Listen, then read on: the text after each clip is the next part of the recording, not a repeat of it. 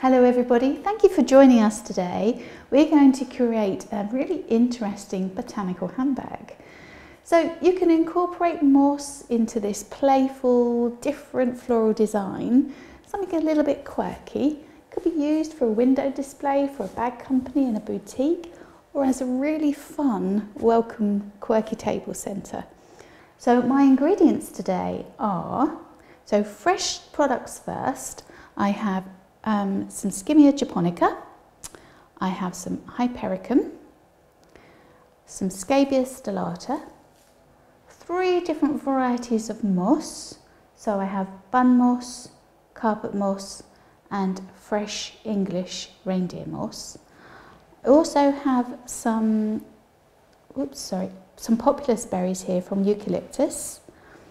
I have some Brunia Albiflora, which I've cut down, and some little Echeveria plants. I also have, although it's dried, but it is a fresh product originally, a piece of curly banana stick. Then with my usual toolkit, which are scissors, secateurs and a knife, I also have some mossing pegs and some wires. I think that's all my ingredients. Oh, and my wet brick, in case I didn't mention that. Okay, I hope this inspires you to have a go at creating something quirky like this yourselves.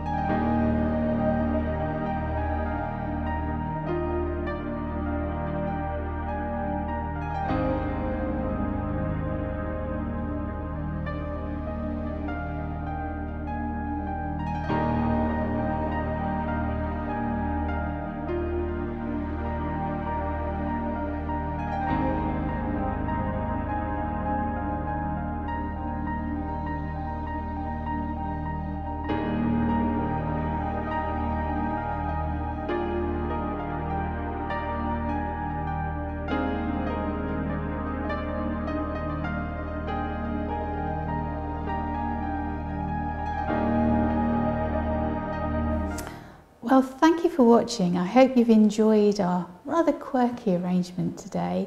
So with a real botanical feel. I have some top tips for you.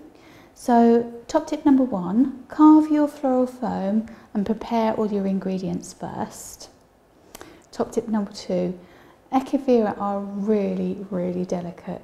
So just be aware if you're wiring them and putting them into something, you need to be a little bit careful how you handle them. Top tip number 3, do place the wet foam on a dish or something that's going to retain the water. Don't put it straight onto polished wooden surfaces or any nice furniture. Okay. Also, you'll have a little reservoir there where you can keep watering it. Okay. Top tip number 4, if you want this to last, especially if it's in a shop, you could use dried products in dried foam rather than fresh as we've used today. All right. Well, I hope you've enjoyed it. Thank you so much for watching. Don't forget to subscribe to our YouTube channel. Don't forget to share us, like us, and comment in the box below. All right. We look forward to welcoming you back again very soon. Bye for now.